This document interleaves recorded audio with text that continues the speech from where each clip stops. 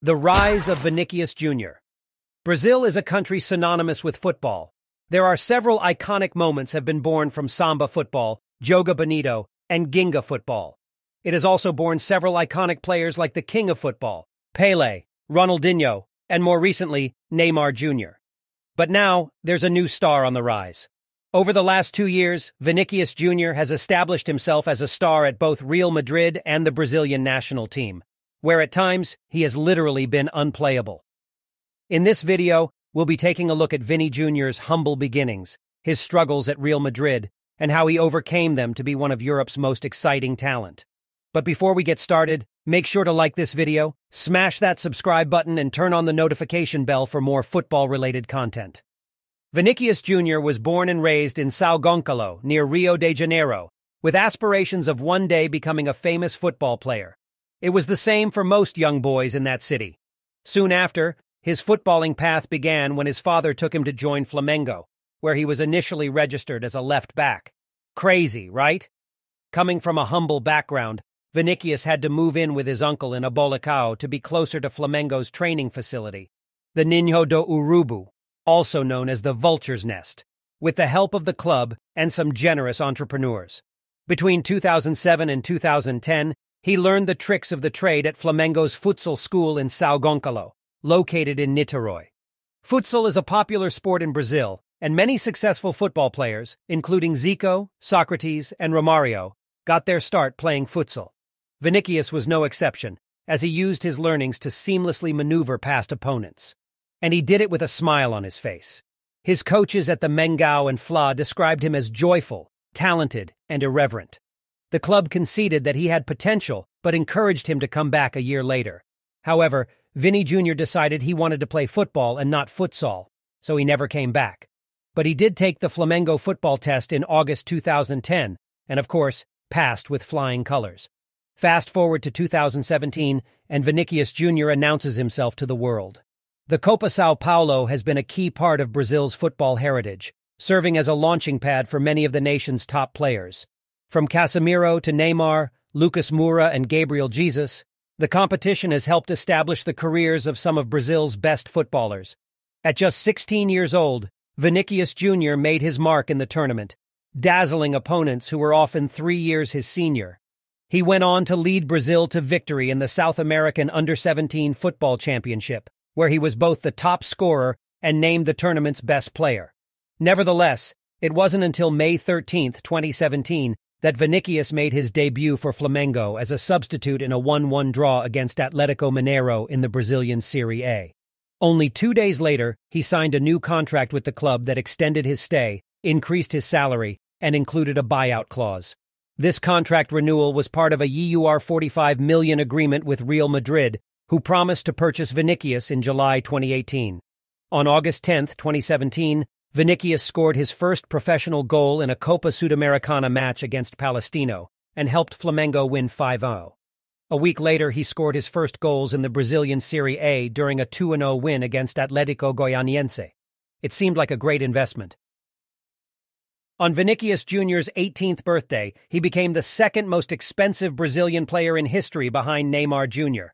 For a teenager to demand such a huge fee from the Spanish giants, there were not only big expectations but also big shoes to fill, as Cristiano Ronaldo had left for Juventus that same summer. The Brazilian winger was officially presented as a Real Madrid player on July 20, 2018, and was given squad number 28. His debut followed soon after in September, playing as a substitute in a goalless draw against Atlético Madrid.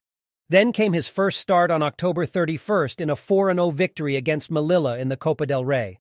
During the game, he assisted goals for both Marco Asensio and Álvaro Odriozola, and was recognized as man of the match by Marca. It didn't take long for his first goal to follow either, as Vinicius scored against Real Valladolid on November 3rd, just 10 minutes after coming on as a substitute in a 2-0 victory.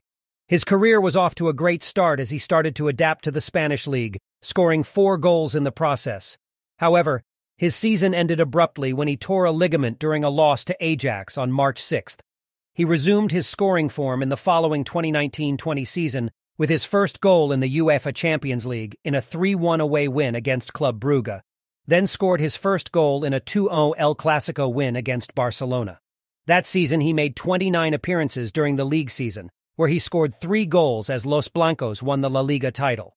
Unfortunately for Vinny, the 2020-21 season was one to forget, as he was no longer viewed as a new recruit, and was now expected to establish himself on the team's starting 11. These struggles were especially evident during Real Madrid's 2-2 draw against Borussia Mönchengladbach, where Karim Benzema was caught on camera in the tunnel telling Ferland Mendy not to pass to Vinicius Jr. because he's playing against us. This was despite the fact that Vinny was only an earshot away. Although Vinicius isn't directly referenced, it's clear that the conversation was about him as per Marca, who reported that Mendy only went on to pass to the forward only 3 times during the rest of the match. Real Madrid's misfortunes weren't limited to Vinicius, however, and the head coach Zinedine Zidane resigned from his post at the end of the 2020-21 season, leaving room for Carlo Ancelotti to return to the Spanish club. Under the Italian head coach, Real began to deploy a unique 1-4-3-3 formation to protect against counterattacks by positioning 4 offensive players high up the pitch. During this passage of play, the midfielders formed a defensive 1-4-5-1 shape around the halfway line, which increased their unrelenting press on opponents and forced them to engage their wide defenders in playmaking. This created extra space for Real's wingers, like Vinicius Jr. The key elements for Real's offensive success were the speed of transition, the number of support players, and those entering the penalty area. Their progression during an attack involved creating a 2-on-1 situation by making long runs up the wing and taking advantage of the extra half space left by the full backs. All in all, this recipe has led to Real Madrid scoring goals with impressive efficiency and has greatly benefited the pace and skills of Vinicius Jr. The fruits of this labor were quickly seen at the start of the 2021-22 La Liga season, when Vinicius scored the 4th goal in a 4-1 victory over Alaves, and later scored 2 goals as a substitute in a 3-3 draw against Levante, which earned him a regular first-team place over Eden Hazard. He continued his impressive form by scoring twice in a 2-1 win over Elche, and his first hat-trick in a 6-0 victory over Levante. This impressive goal-scoring form was continued into the Champions League, and he became integral to the team's cup run. After going 1-0 down to Paris Saint-Germain in the first leg, Vinicius Jr. stepped up by assisting the first goal in Real Madrid's 3-1 victory against the Parisians. He followed this up with an assist in each leg against Chelsea, where Real Madrid won 3-1 in the first leg and lost 3-2 in the second leg, but went through to the semis on aggregate. This was against Manchester City, and despite losing the first leg 4-3, he managed to pull one back for Los Blancos, who later went on to win the tie 6-5 on aggregate. His value was most evident, however, when he scored the only goal in the Champions League final against Liverpool, helping Real Madrid win their 14th UEFA Champions League title, and was named the inaugural Champions League Young Player of the season. And rightly so. He managed the most successful dribbles per 90, 2.4, than any other Real Madrid player, and more chances created, 31, than any other player in the 2021-22 Cup campaign. He also ended the season as a whole with an average of 1.2 goal contributions PE game in all competitions. Despite these personal accolades, Vinny has remained humble and instead heaped the praise on Ancelotti and the impact he has had on his game via ESPN. I talked with him, and he gave me a lot of advice to help me become a starter. He gave me a lot of confidence. He was always tough with me when he needed to be. He is like a father to me. As a new era begins to usher in at Real Madrid, Vinicius Jr. is starting to become a model and leader on the pitch for the new crop of players breaking through at the Bernabeu. With Eden Hazard and Karim Benzema reaching the latter stages of their career, and Marco Asensio looking to be moved on by the Spanish giants in the summer, it leaves a hole set to be filled by younger, budding recruits. It additionally gives the opportunity for Vinny to step up and lead the line as the most senior forward. His compatriot Rodrigo and teammate Mariano Diaz are yet to establish themselves in the first team with regular game time, but Vinicius sets an example for them both to follow. Whatever Papa Perez's plan is, the future is looking bright for Real Madrid. Vinicius Jr. is clearly a new star in the world of football, rising alongside the likes of Kylian Mbappe and Erling Haaland. He has overcome difficult, challenging moments to establish himself amongst the best in class.